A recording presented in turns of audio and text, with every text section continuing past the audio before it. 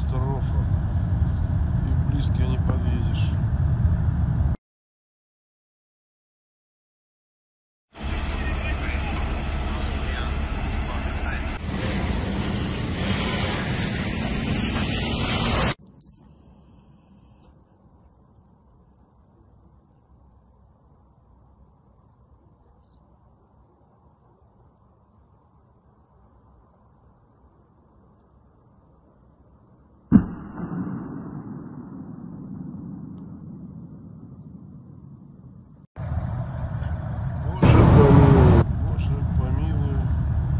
Боже помилуй, вот что творится.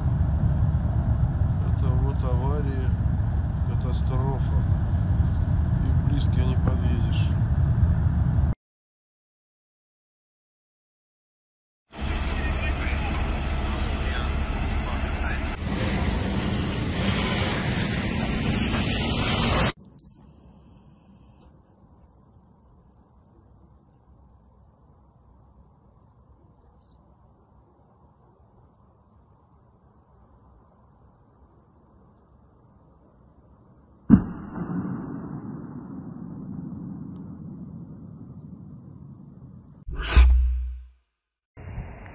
As death toll is rising among Russian soldiers fighting in Ukraine, Putin's regime is receiving increased backlash for its war of invasion in Ukraine.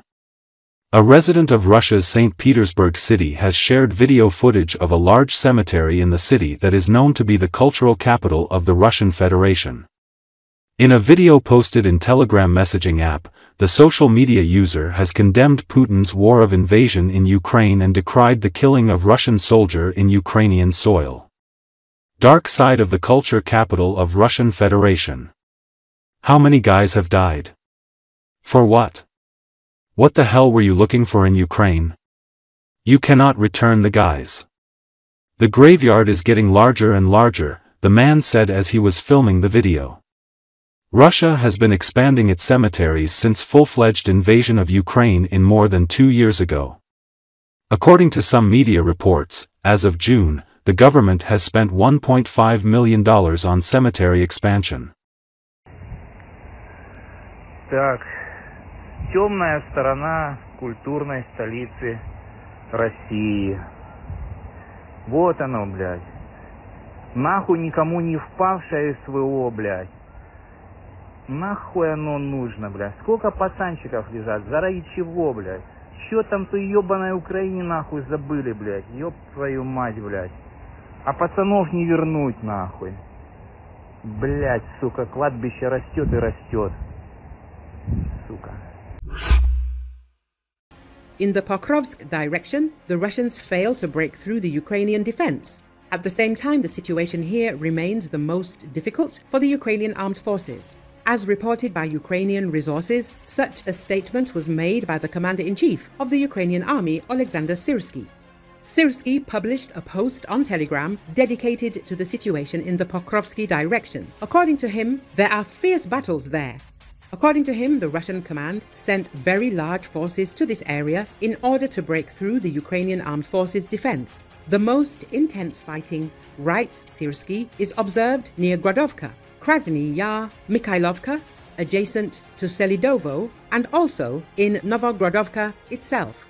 A number of Ukrainian media outlets claim that Syrsky intends to stop the advance of the Russian armed forces near Pokrovsk and Kurakovo. Hundreds of people are fleeing the eastern city of Pokrovsk every day as Russian forces slowly advance towards its center. The city, which had a pre-war population of some 60,000 and is a major road and rail hub, would be a great strategic prize for Moscow if it can be taken. It remains unclear if the Russian military, which is now less than 10 kilometers away, intends to fight its way through the city, which would likely incur civilian casualties, or whether it aims to encircle the city as it did in bloody battles to capture the cities of Bakhmut and Avdiivka. If Pokrovsk falls, the defeat would imperil Ukraine's defenses and bring Russia closer to its stated aim of capturing the entirety of the Donetsk region where it lies. Unlike Pokrovsk, where Ukrainian forces have built extensive fortifications, Other parts of the Donetsk region, still under Kyiv's control, are less protected and could be significantly more vulnerable to the Russian onslaught if the key city falls. Though Kyiv hoped its Kursk offensive would undercut Russia's push toward the eastern city of Pokrovsk, that has not happened. Instead, Russian advances have accelerated while Russia has redeployed forces from other areas to Kursk Oblast. Moscow seems to have calculated it can contain the crisis in Kursk while exploiting Ukraine's shortage of troops in Donetsk Oblast.